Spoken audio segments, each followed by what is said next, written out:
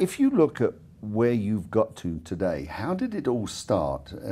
I mean, you weren't always in the insurance business. No, not at all. I started out life studying English and psychology, and I was a teacher psychologist in a couple of schools in Grahamstown for 2 years.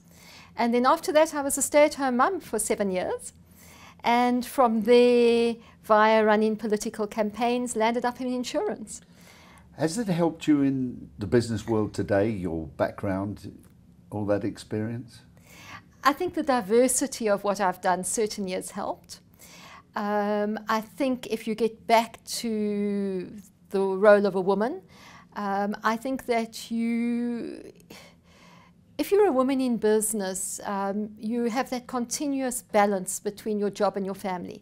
Your career is important, your kids and your husband are important, and how do you balance that? And I think that almost gives you a depth of experience, and I suppose one could call it compassion for people at work. Yes, you make a great play on the people that you employ and how you must look after them. We're a small company, and as a small company, we have to employ the best. You say you're a small company, but I was looking at the sort of backing you've got and the figures that go with it. Yes. 340 million as a reserve situation with shareholders promising more in the future if needed. Yes. How much more? Well, that would depend on how we grow. Our shareholders are generous and they're prepared to back us. They're not prepared to back us if we lose money, but certainly if more capital is required because of growth, then yes, they are prepared to back us. Our target market is owner-run businesses. We like to deal with the decision makers in the business, and we like to deal with your small to medium-sized brokers. And so we're not looking at your corporates. We're looking at dealing with someone where the person that we interact with is the person that owns the business, that has a say in the running of the business. How do you sell yourself to your clients that you can do a better job than those already existing in the marketplace? We sell our clients the flexibility of being a small and new company.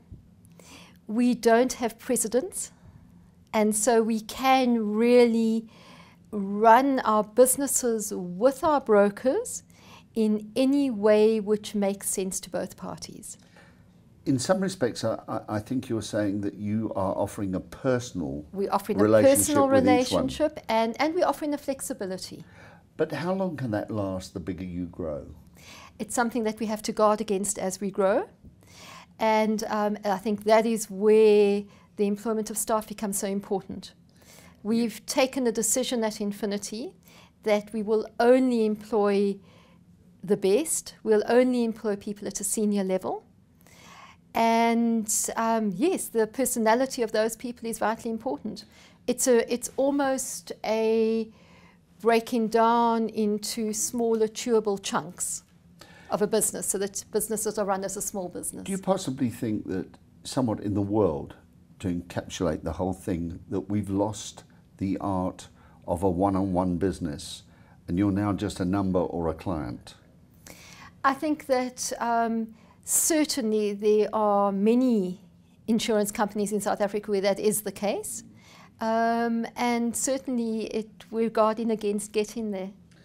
Yes, it appears to be that in South African society we seem to have lost the art of who the customer is. I think that you are not wrong, and I think that's what we're guarding against. I mean, one of the things you'll see from there is that the complaints line comes through directly to me. I'm seeing what is actually being said. We had our first ever Hello Peter complaint recently, which I responded to myself. I see you cover a lot of aircraft insurance. We do. Now that's a very specialised field. Very specialised, and that's run by a lady called Carly Ranger, who works out of Cape Town. It's a branch of Infinity, and yes, it is very, very specialised, and she's an expert in what she does. Having looked at that air thing, the next thing I looked at, where's the shipping? We do have a marine play, Tri-Marine. Do you? Yes, so you're covering yes, we do. That's a UMA run by Ian Smith, and that's also Cape Town based, coincidentally. Isn't And it yes, we do rather a write marine. precarious thing to be involved in marine insurance at the moment if one looks at piracy and things like that? I think it's always precarious unless you know what you're doing, and that's why we utilise specialists. Talking about you only being in the position for the last 2 months or so, has it been a hard road to get there? I've enjoyed the journey immensely. Yes, there have been times when it's been difficult. Gender, was that gender-wise? Because were you pushed aside because you were a female? I've never felt that I've been pushed aside because I was a female. Well, I've certainly always been conscious of having to do things a little bit better.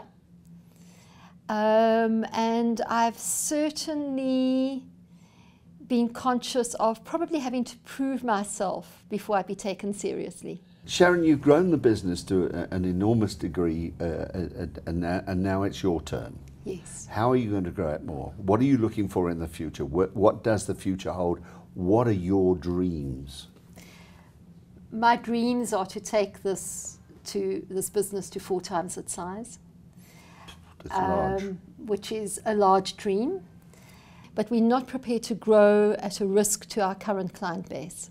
Our existing clients are far more important than any potential new clients. But yes, we do want to grow. We do want to reproduce what we have.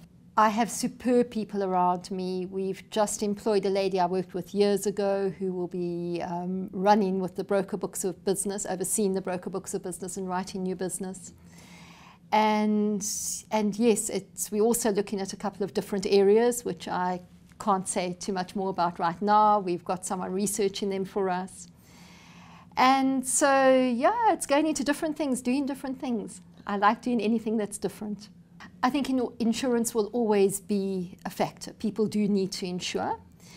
When times are bad, you find that your people with less money might drop their insurance, but conversely, the people with more money insure more because they can't afford to take the risk themselves any longer.